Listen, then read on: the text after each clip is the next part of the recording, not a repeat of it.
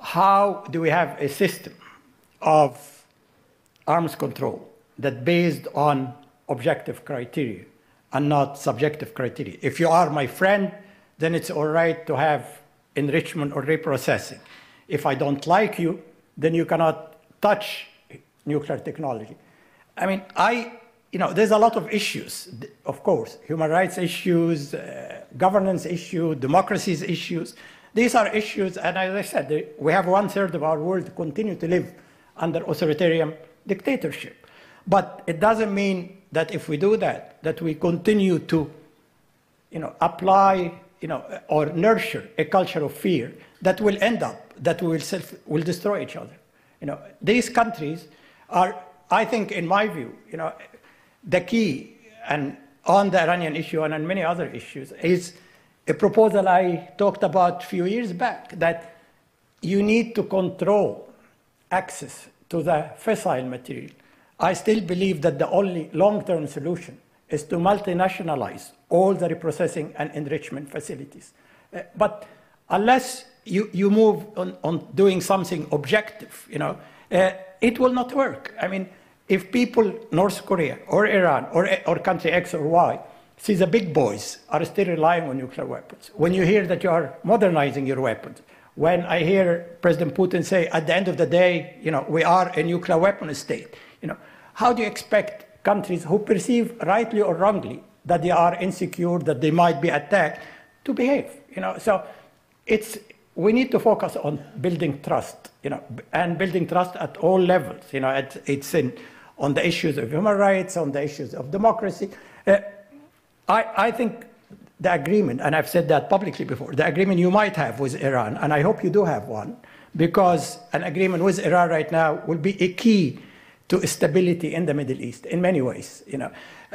That agreement could have been concluded 10 years ago. Iran at that time was ready, and again, I might have to mention that. Iran at that time was ready to cap its enrichment to an R&D level. We were talking at one point about 360 centrifuge. Iran right now have 20,000 centrifuge. They have all the knowledge and some, and this is, to me, again, I'm not apportioning blame, but this is, to me, a mismanagement of policies, and again, if you do not have an agreement today, you should ask yourself, what would be the outcome? The outcome will be much worse, in my view, much worse. Middle East, imploding Middle East, more violence, more war. So it is not black and white. You need to see what's prioritized, and you need, in my experience at least, reaching out to people is much more effective than trying to say, we are going to apply sanction against you. Sanction, in my view, never worked.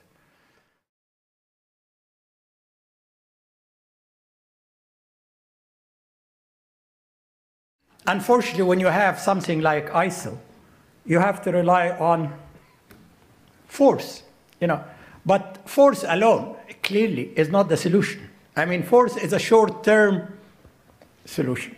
The long-term solution, the sustainable solution, is a political solution. By asking yourself, why do we have ISIL? How did ISIL came about?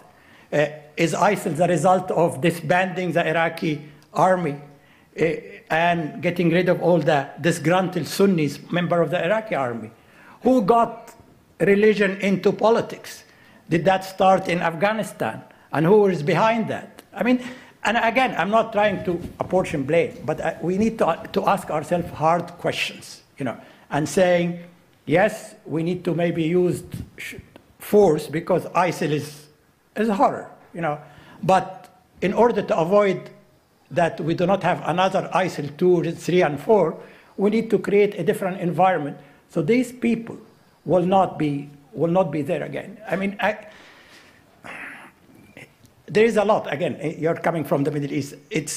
I need to work on the drivers of peace. People there need to feel that they have their dignity, which is absolutely lacking right there. People talk about democracy.